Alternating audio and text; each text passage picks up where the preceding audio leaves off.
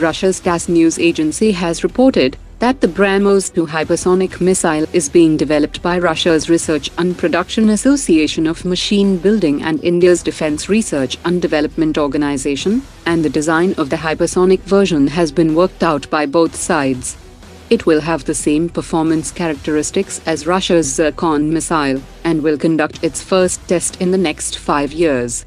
The Brahmos-2 will have a maximum speed of Mach 9, and a maximum range of 1,500 kilometers, and will carry a 400 kilograms warhead that can be launched from submarines, surface ships and land-based launcher.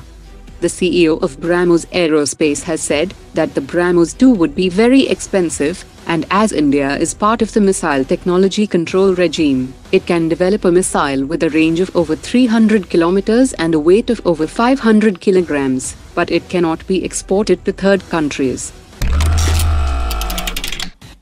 Russia's TASS news agency has reported that Myanmar might purchase the Indo-Russian Brahmos supersonic anti-ship cruise missiles by borrowing money from the Indian government.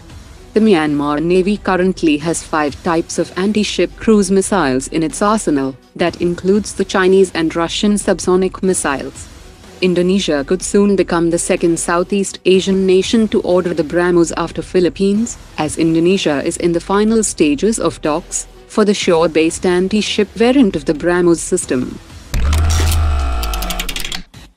Russian President Vladimir Putin has released a new maritime doctrine, which has put collaboration with India at the center stage of Russia's Indian Ocean strategy, that involves expansion of shipping lines in the Indian Ocean region, develop strategic and naval cooperation with India. Within the framework of the new naval doctrine, Russia has announced its intention to create new naval bases in the region, for the expansion of Russian naval presence. The Indian Navy is looking to procure 2 Midget submarines, that might lead to the procurement of 4 more Midget submarines later, for deployment and recovery of special forces and coastal monitoring.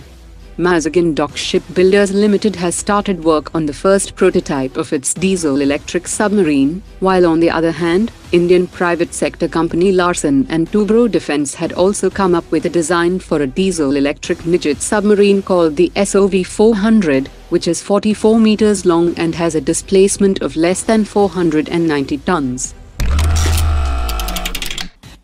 Hindustan Aeronautics is looking forward to conclude a deal with the Indian Air Force for 70 HTT-40 trainer aircraft, with the provision for additional orders for 38 units. In its annual report, Hindustan Aeronautics has forecasted export potential of HTT-40 to be around 220 units. HAL also intends to target the global helicopter market with its Indian multi-role helicopter, and has forecasted a requirement of at least 500 helicopters of this type, while 400 helicopters will be ordered by the 3 Indian armed services.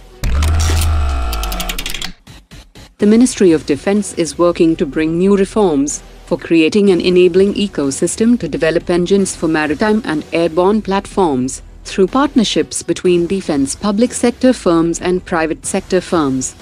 India currently manufactures marine engines with a power output of 3 megawatts, but the Defense Ministry now seeks to create a collaboration to scale it up to 10 megawatts.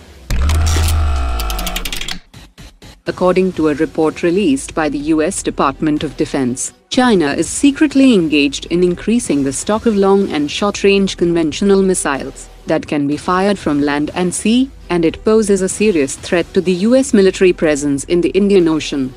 China has deployed about 2,000 missiles for the Indo-Pacific region, and the maximum range of these cruise missiles are up to 1,800 kilometers.